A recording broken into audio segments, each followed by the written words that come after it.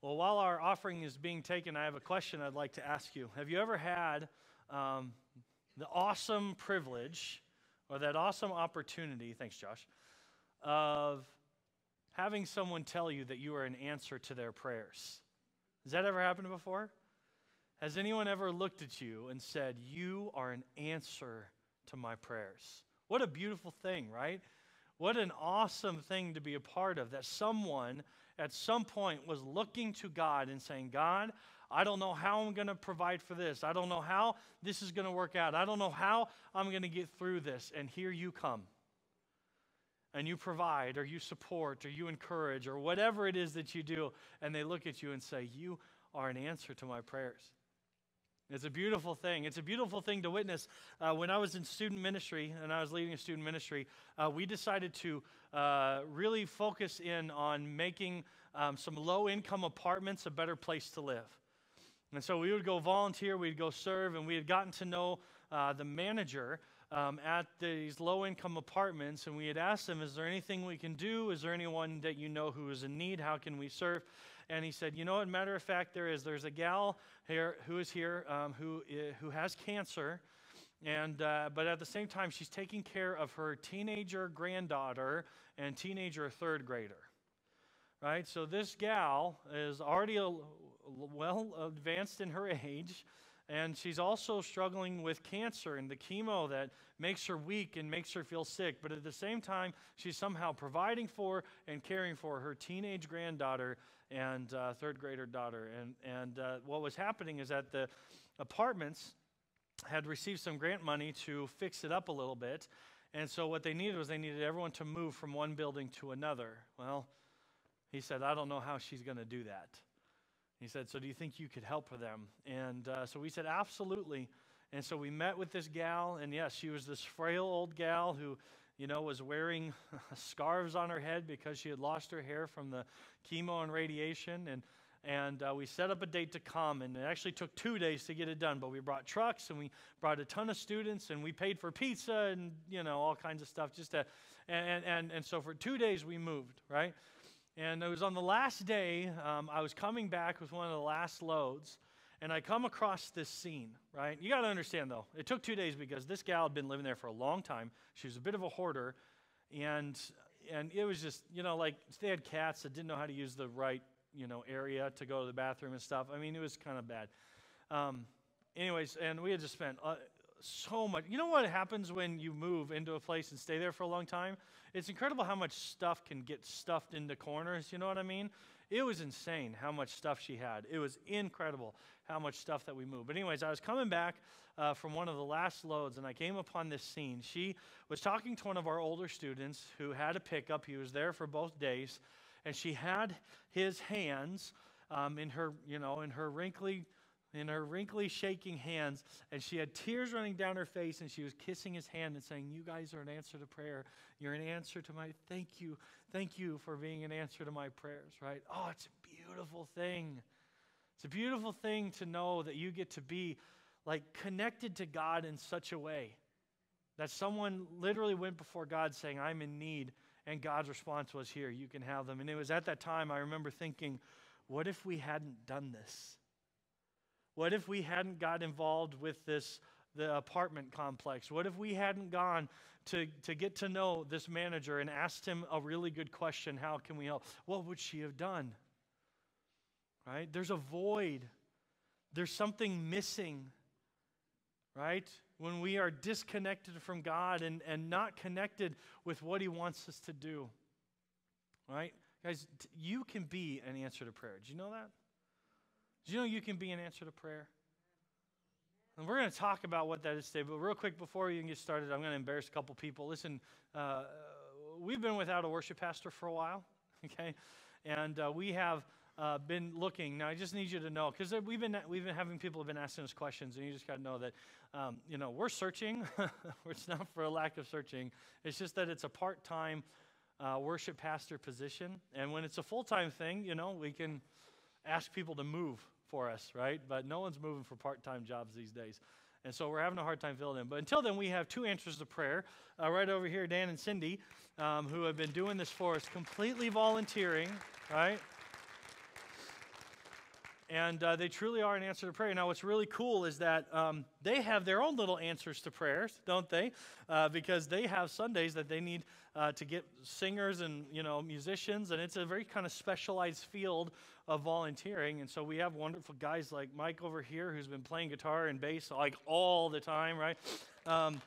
Dan and Cindy, who have left, he was the one playing guitar here, and she was singing here. They both have pneumonia right now, so they're going to go home and rest, right? But they're both on like antibiotics. I almost said antidepressants, and that's not what they're on. They're fine. They're not on that. Yeah, and then I wanted to say antioxidants. It might be a long sermon, folks. Buckle up. No, anyways, but they showed up anyway. So guys, we can be an answer to prayer, and we want to learn what it takes to be that, right? What does it look like? How does it take to be an answer to God's prayer? Jesus has a prayer. We read it at communion, but that prayer that Jesus prays, you could be an answer to that. Let's dig into that after we pray. Again, I want to challenge you right now. Like, we're going to open up God's holy word. This is your chance to interact with the living God, okay, through his word. That is active. It's like a double-edged sword. It's like a light to our path. It's like food. Jesus talks about it being like food, right? So this is your chance to participate. And when we pray, this is your chance to ask God to speak to you. So why don't you do that with me right now? Let's pray. Father, as we open up your word, I have a declaration from all of us, God. We just want to know you better. We want to know you more. Would you reveal yourself more to us now? As you reveal yourself to us, Father, I pray that we would know ourselves more, that we would have a clear vision for those around us, that you would help us to see our purpose, that you would help us to know why we are here and what it is that you want us to do, Father. As we know you, I know many of these questions are answered, Father, so we come before you willingly, asking for your Spirit to come and speak to us, God, that our hearts would be softened and ready to receive from you, that the word would come into us like a seed, and it would grow, and it would create life, Father. I pray that you would keep the enemy quiet, that his lying, deceitful, and condemning lips would be quieted right now, that we might hear simply from you and your word. We accept you now, right, Lord Jesus, and it's in your name we pray. Amen. So once again, if you have your Bibles, we're going to be in John 17, starting on the first verse, okay? John 17, starting verse 1. Remember, Jesus is about to go to the cross. Okay, this is where he's at. In his story, he's getting ready to be arrested, to be falsely accused, to be sent before a Gentile court where they're going to find there's nothing wrong with him. And the only way that he's sent to the cross is because there's a threat of rioting. And then he's going to face a torturous death on the cross. Now, thankfully, we know the rest of the story. He comes back to life. Now, we are in a series called He Changed Everything. Right? We've been in it for, 3 years, 3.5, almost 4 years. And we've been going story by story through the life of Jesus Christ. Now, what I'm really hoping, just so you guys know, what I'm hoping is that when we get to the resurrection of Christ, it's going to be on Easter, okay? So we're actually going to have a sermon series during Christmas season, okay? I'm kind of testing it on you guys. I've never heard anyone do a Christmas series like this before, so you're kind of my guinea pigs. But I've talked to the staff for a few weeks just to kind of work out stuff, and we're really excited about it. So we got a series coming up during Christmas, and then we got the elders also have a few things that we want to bring before you guys in the form of some sermon series. So just so you know, we're going to continue with the life of Jesus. We're just going to have a couple more breaks, like the Befriend series. I'm just being honest. I'm also buying some time so the resurrection can be on Easter. Is that cool? Okay, we're just buying some time. It's going to be awesome. So God's got a lot of good things to say to us. I've been already writing the Christmas messages, and I'm pumped for them. They're going to be really challenging. So, all right, so John 17, Jesus is about to go to the cross. Listen to the prayer he has. Okay, John 17, 1 through 5. After Jesus said this, he looked toward heaven and he prayed, Father, the hour has come. Glorify your Son, so that your Son may glorify you. For you have granted him authority over all people, that he might give eternal life to all those you have given him. Now this is eternal life, that you know God, the only true God, and Jesus Christ, whom you have sent. I have brought you glory on earth by finishing the work you gave me to do. And now, Father, glorify me in your presence with the glory I had with you before the world began. Okay, so Jesus is saying this prayer. God, I want you to be glorified as you glorify me. Again, the cross seems like a backwards way to glorify someone. But the message of the truth is what we call the gospel. The message of Jesus in his love and grace on behalf of God is what we call the gospel. And the gospel message, when the gospel is truly preached, Jesus is glorified. You can't help but look at Jesus and be like, woohoo! Actually, I always look to the cross when I talk about Jesus. But once again, the cross is empty. That's why we have an empty cross, because Jesus is alive, right? So when we look at Jesus, when we recognize, like, we were stuck in sin, enemies of God, and that Jesus came in and turned that around so that we could be sons and daughters adopted by God, that causes us to glorify God, right? And so what's really amazing is that when Jesus says this prayer, now, Father, glorify yourself as you glorify me, you are the answer to his prayer. He's asking God to do something. And it is us that carries it out. Because what good is a message if it's not told? What good is the gospel if it's not lived? So you see, when you respond to Jesus' love, when you respond to his grace, when you accept him, when you say, you know what, God, your way is better than my way. I think I want to live and do the stuff you did. Because I've done it my way and I've seen where that's left me. I want more of you in my life, Jesus, less of me. When you do that, you become the answer to Jesus' prayer. Now we're going to unpack this a little bit. We're going to look at this and understand a little bit of the deeper meaning going on behind this by looking at verse 3. So if we can put it back up on the screen as well, we're going to be at verse 3. Now listen to what he says. Now this is eternal life. Now, okay, whenever the King of Kings, the Lord of Lords, the giver of eternal life, says this is eternal life, and it's not followed up with some like long parable or confusing story, let's perk up our ears and really listen well, okay? Because Jesus is about to just give a straight up awesome truth. Jesus says, this is eternal life, that they know you, the only true God, and Jesus Christ whom you have sent. That's eternal life, folks. That's eternal life. Eternal life is to know God and to know his Son. That God is who he says he is, that God did love you enough to send his Son Jesus. To know him is to have eternal life. That brings us to an interesting question. An interesting question, which is, hey, when does eternal life start? When does eternal life start?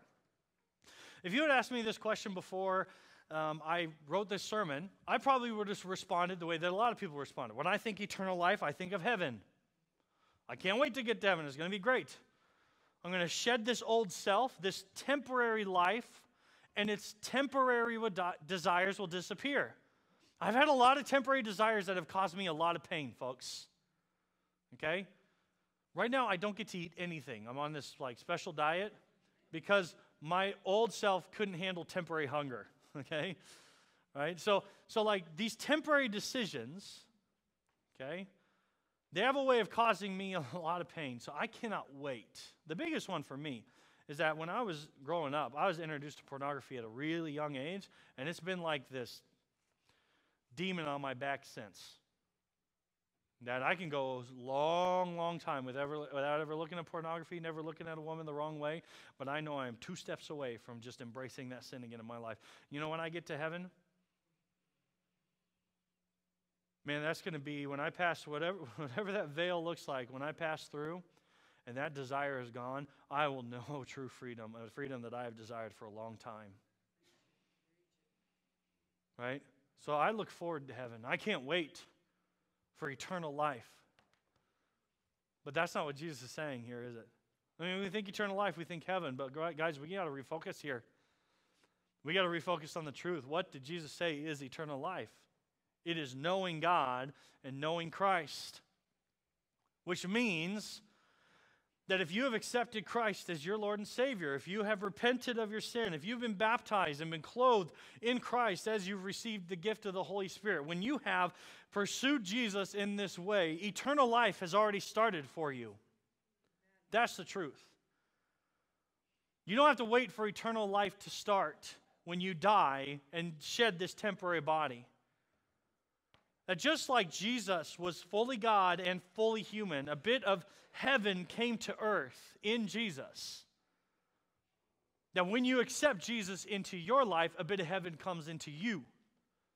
You are clothed in Christ, you are given the gift of the Holy Spirit, and eternal life starts now. That you can have a taste of pure love, real joy, real peace that transcends all understanding. A real kindness and goodness towards other people. That can start being formed in you now because eternal life is given to you now. What that means, when Jesus said these words, okay, now this is where Jesus is not popular in our culture today. And I'll be honest with you, sometimes it's a message I don't like to preach because it is not popular. It is not something that people accept very easily. But when Jesus said these words, that eternal life happens when you know Christ and know His Son, Jesus, who He sent, that a line is drawn in the sand, and you are either living eternal life now or you are the walking dead. Okay, I'm not making that distinction, and I'm not judging you. Okay, do you hear me? But Jesus draws a line in the sand that eternal life, true life, starts in Christ. And until you have accepted that, embraced that, you repent, you've been baptized, you've received Him in that way, you're simply the walking dead. Now, I've been there before. Yeah, and if you're thinking about the zombie movie, that's okay. Because honestly, zombies is probably the best way to describe it. It's just the living dead. Yep, yes, we're walking around right now, but eventually the ultimate demise will come, and that's it. I mean, we're just kind of waiting to die. I've been there. I know what it's like, the hopelessness. I mean, there's good stuff in it too. I remember just getting to embrace selfishness all the time and not feeling bad about it at all. There's a lot of good that comes from being the living dead. Right? But Jesus draws a line in the sand and He says, listen, if you know me, it is through me that eternal life starts. Now, that eternal life, I've already kind of alluded to this before, a little bit already, that eternal life is given to us in a very specific form. Okay? We're going to look at Luke chapter 7, verse 37 through 39. Listen to what it says. On the last and greatest day of the festival, Jesus stood and said in a loud voice, "Let anyone who is thirsty come to me and drink." Now, we've heard Jesus say this kind of a thing before. Okay, He said it to the Samaritan woman by the well, where He said, "I am the living water." And when you think living water, when you think of the water that Jesus gives, you got to think of like flowing water. When I lived in Colorado, one of my favorite places I'd go hiking at was called Seven Bridges. And there was these 7 bridges that went over this river as it went up into this, went up back into the mountain, right? And the water was crystal clear, beautiful. You could drink straight from it. It was awesome, especially in the springtime when like the snow was melting and it was super cold, right? It was amazing. It was one of my favorite times to go hiking, okay? So when I think of the living water, the way that Jesus describes it, it's a constant, fresh, new source, right? And we know it as love and as grace and as guidance, all these beautiful things that we get with Jesus. But Jesus said, if you're thirsty, come to me, right? But then He goes on in verse 38 and says, whoever believes in me, as Scripture said, rivers of living water will flow from within them. So not only is it about coming to Jesus to receive the drink ourselves and to be refreshed ourselves and to find love and to find grace and to find that stuff that our hearts truly desire in God. It's no longer about that. It's about the fact that God puts it inside of you. Verse 39, he meant by the Spirit. When He talked about the living water flowing out of us, He meant by the Spirit, from whom those who believed in Him were later to receive. The Spirit hadn't come yet because Jesus hadn't been glorified yet, right? And so when we believe, we receive the gift of the Holy Spirit. And what happens is that living water that was in Christ comes and resides inside of us and starts flowing out of us. What a beautiful promise. What a beautiful promise. That when life leaves you thirsty, disappointed, filled with anxiety, broken, hurting, whatever you might be facing. Jesus says, come to me, be filled. And when we put our eyes on Jesus, when we glorify God by knowing him, we receive this eternal stream, this eternal life, not only flowing next to us, but in and through us.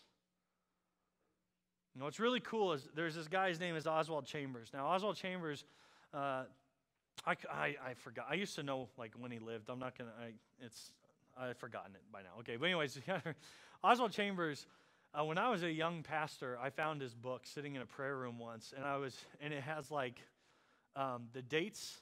Every day of the year is accounted for, and every day has a devotion on it. And it was actually a devotion from one of his sermons. His wife took notes during his sermons, and after he passed away, with the help of her children, they made a devotional out of his sermons, right?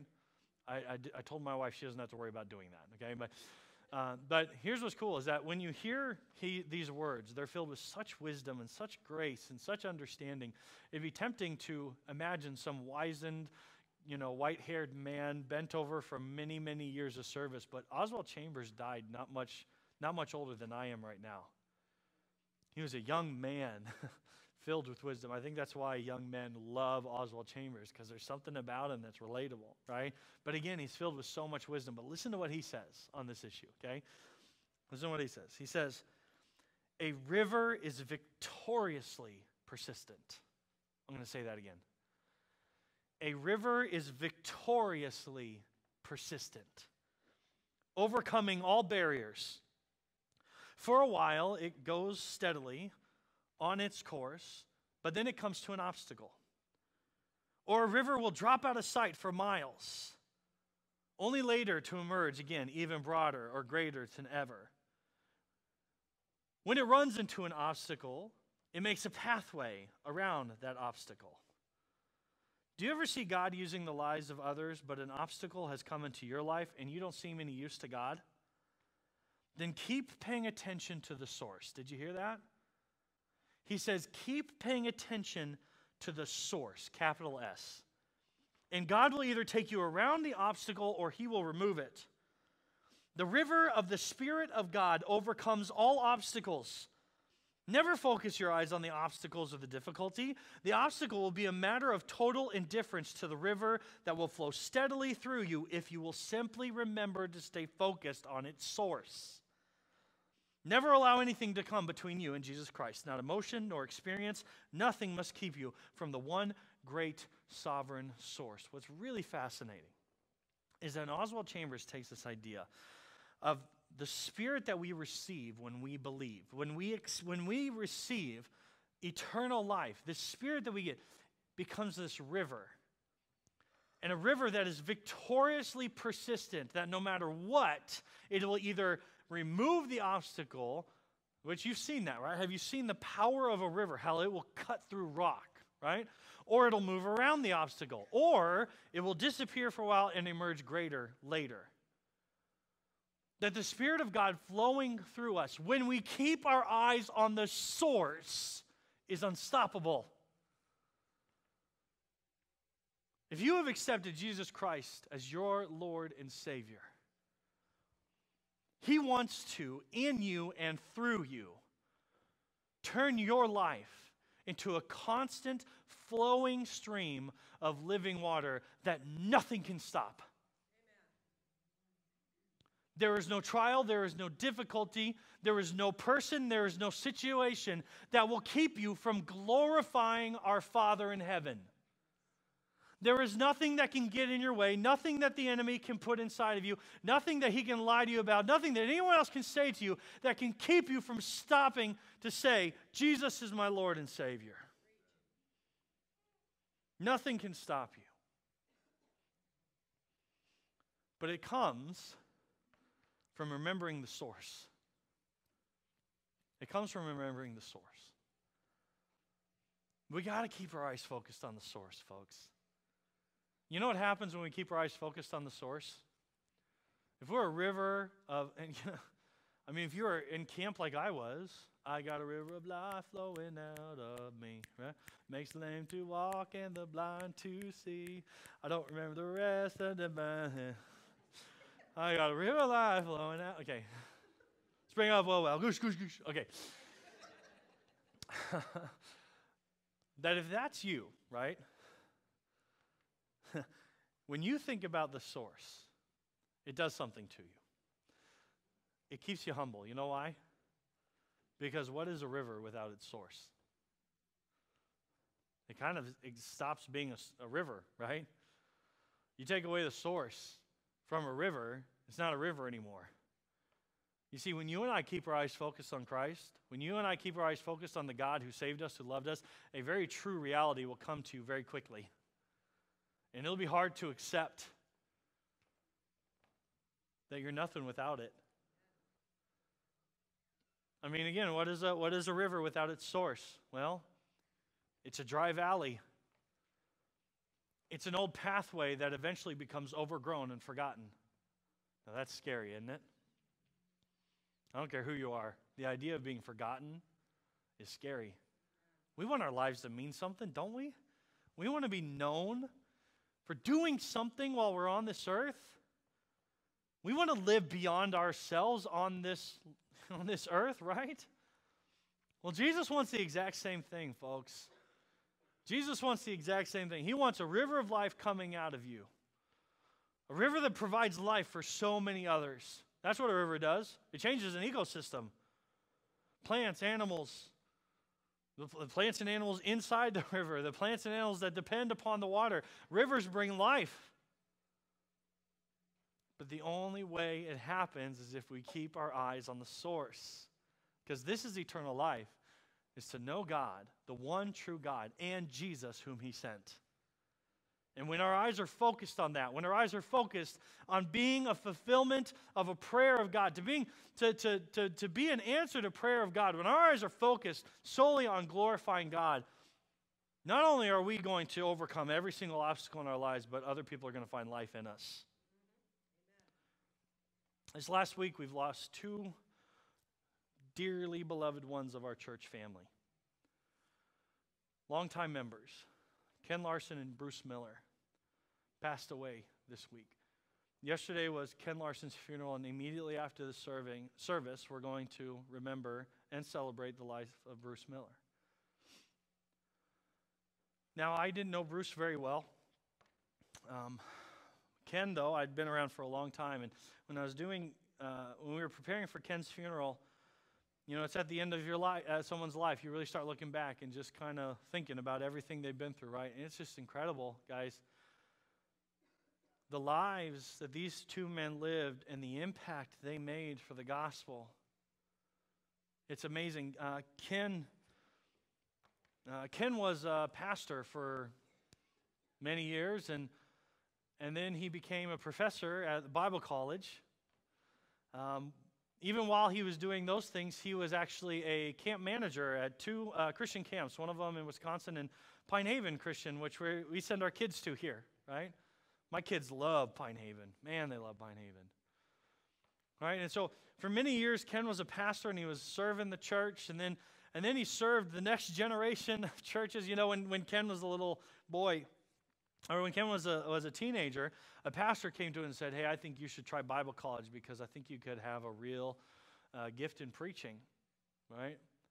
And so he went to Bible college and gave his life to the ministry. I wonder how many times he had that conversation with a kid at his camp, right? But then even while he was in Bible college, I mean, he was training the next generation of church leaders, right? And while he was doing that, he was still preaching. There's probably not a Christian church in Minnesota that Ken hasn't preached in at some point. And then when his body wouldn't allow him to teach or preach or lead, he continued to serve here as often as possible until the last couple months of his life where he physically couldn't walk any longer. He was here stuffing bulletins every single Friday. He was here every single Wednesday, and I'm telling you what, guys, every time the church doors were open, Ken Larson was here with his wonderful wife, Betty, who he lost beforehand. 70 years they were married, but they were here. He was here in his little suit, looking super proper, and supporting everything that we did around here. right? And as I was preparing for Ken's funeral, as we were talking about Ken, I couldn't help but wonder, how many lives did this man touch? How many people found eternal life, true life? They came to the spring that was flowing from his life through the Spirit, and they found Christ. Bruce Miller. Bruce Miller was also a pastor.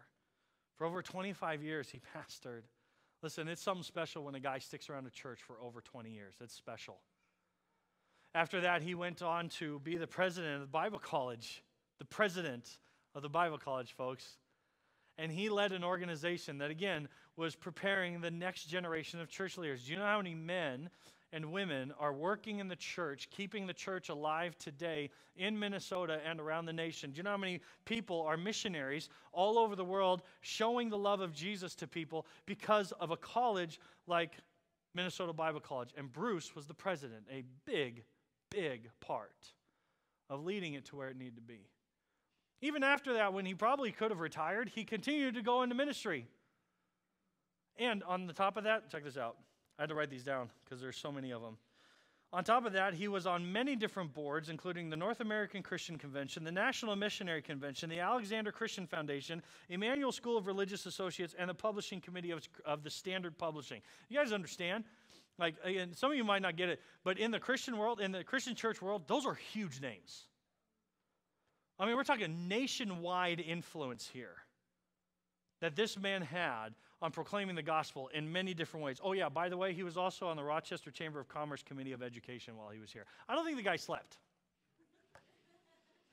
I think that's what the generations before us did before Netflix and YouTube. I really expected the older people to laugh a lot harder at that one. I just set it up to just, come on, you guys could have, no, go. As I think about the life of Bruce Miller, guys, it is not an over-exaggeration to say that thousands, through his influence, through his life, have had a chance to know eternal life. Do you know what heaven is going to be like for Ken and for Bruce, right? There's going to just be a flood of people who are going to lovingly go to Jesus first, then probably visit from family members, but then Jesus is going to be like, hey, you see that guy over there? You owe him a lot. And here's the thing you got to understand, folks. Bruce and Ken would be the first ones to stand up and say, we're not super Christians. They'd be the first ones to stand up and say, you don't have to be a pastor to do this. In fact, Ken, I knew Ken pretty well. He would be the first one to say, Jeff, I'm still growing in my relationship with Jesus. That's what he would say. It's not like these guys were, got to this level and then suddenly this started working. Folks, they kept their eyes on the source. They kept their eyes on the God who first saved them, who loved them enough to give his son away, and that's what continued them going. They were servants of the Most High God. They gave their lives to the Most High King because their eyes were focused on the source. And now thousands of lives have been changed, have been influenced, have been touched because of two guys. Do you see the power, the potential of the living water in your life? Don't you see that this God who created all things perfect, all things right, all things good, created you for the same kind of rightness? Now, because of our sin, we are separated from that, but the key is found, okay? The cure is found in Jesus Christ, and now you carry that message. You now carry the living water. You now carry a perfect love, an unconditional love that is given to you that can outflow out of you now into the lives of others. You now carry with you the potential of pure peace and pure joy and goodness and kindness to all people. It is inside of you now in the gift of the Holy Spirit. Church, I got to ask you, is your life a consistent and unafraid, a constantly flowing source of life? How did Chambers say it? Is your life a river that is victoriously persistent? Is that you? Or do you find yourself feeling more like a dried up riverbed that might end up being overgrown and forgotten? Listen, I'm not trying to make you afraid or shame you or guilt you. In fact, come on. The whole point of the cross was to take away our guilt and our shame. No more guilt and shame. Okay? No more guilt and shame. Love and grace, love and grace, love and grace. Grace and peace, grace and peace, grace and peace. That's what Paul said all the time, right? Grace and peace, grace, just accept it. But guys, we got to be honest with ourselves. That a life lived in Christ focused on the source can be this constantly flowing source where people get to meet heaven through you. And God is glorified. Jesus is glorified through you. Is your life a river that is victoriously present, or are we closer to a dried up bed, right? How do we fix it? How do we fix it, folks? It's simple. Keep your eyes on the source.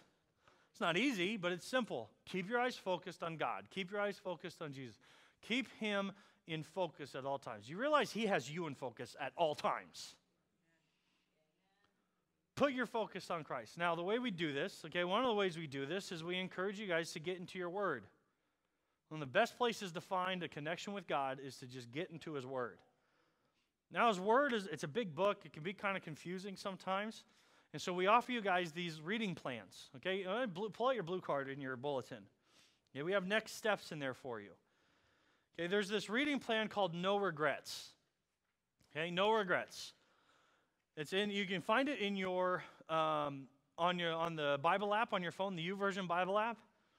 In fact, you can go down and look for events. There it is.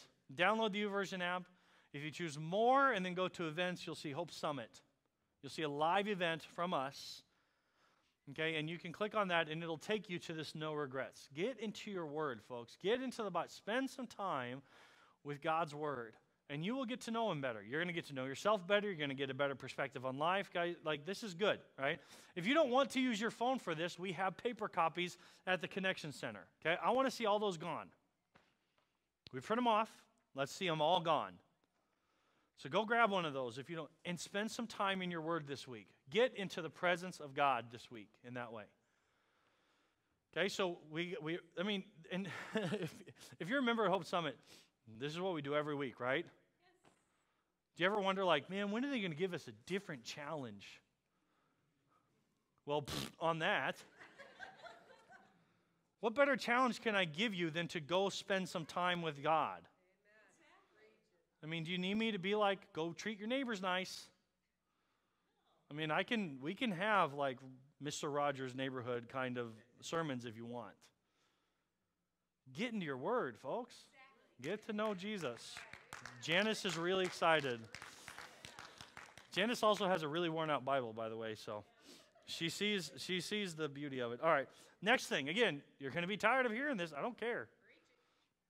We need to get you guys into a community group. My goal is that we would have 75% of all of you in a community group. I just saw a thumbs up go up from someone because they're like, yeah, we're doing it. Jeff has been talking about this for 3 years, and we're doing it. Yes. I want to see 75% of you in a small group. You know why? Because we believe that life change happens in community. Church on Sunday is great. It's great. But life change happens in small church. When you meet with 10 people or less, and you look at God's word with one another and be like, okay, I'm not doing this. Okay, do it, right? That's what my community group's doing to me. As a pastor, I know I should be memorizing God's word, right? But, what was our, okay, I got one of my small group guys in here too, and that was our challenge, memorize a verse. And I did it.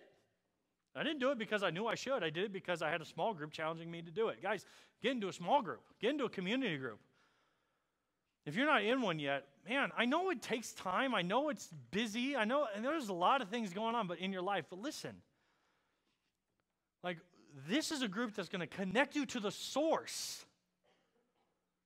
Right? Eternal life is going to spring from you in such a way that, you know that, other people are going to be so blessed because of it, right? If you won't do it for yourself, do it for them. Get into a community group and allow others to help mold you and help you become more like Jesus. The third one, again, we say it every single Sunday, Let's find a place to help you serve.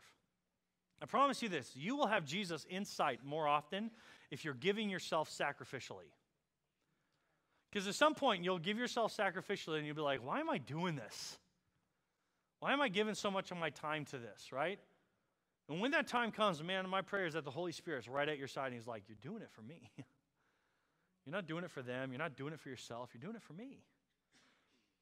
There are some ways to get to know Jesus that can only be found in service. So let's get you moving, folks.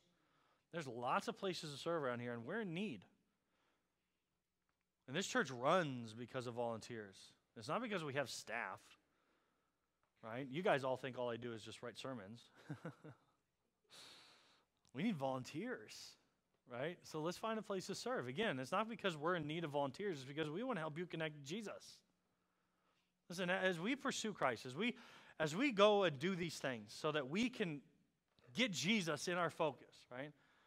You're going to find yourself being an answer to Jesus' prayer. How cool is that? That you get to be an answer to the King of Kings, the Lord of Lords, the Son of God's prayer. You get to be the answer.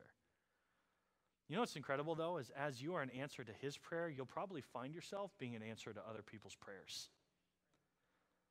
And that question that I asked, has anyone ever come to you and said, you are an answer to my prayers? You're going to start hearing that a lot more often. And it's not from doing good things or being a good Christian. That's not what it's about. It's about keeping Jesus in focus. Let's pray. Father, I thank you that you always have us in your sights. Thank you. Help us to keep our eyes focused on you. Lord God, as we go from this place, the enemy is going to give us so many distractions to pull our eyes away. Father, I pray that our eyes would be solely focused upon you, your goodness, your love, and your grace, and that it would start to transform us from the inside out. Thank you for the gift of your Holy Spirit, and I pray we would know him more. It's in your name we pray. Amen. Real quick before you go, I forgot one thing. Listen. If you have yet to accept Jesus as your Lord and Savior, okay? If you have yet to be baptized, we have another baptism coming next week I'm excited about, okay? But if you have yet to be baptized and to say, you know what, Jesus, I need you in my life. I want your way, not my way. That's repentance, by the way. If you're ready to say, you know what, I do believe and I want more of you, come talk to me, okay? How many of you had that conversation with me before? Go ahead and raise up your hands. How many of you had it? There's some. Is it scary? Michelle just said it was scary. No. Well, you lived through it, didn't you? Okay, so you're fine. No complaining, Michelle. Good grief. No, it's not bad. We sit down and we open up God's Word together. Let's talk. If you have yet to accept him, come find me. And let's talk about getting baptized. Let's talk about what it means to have faith in Jesus. Is that cool?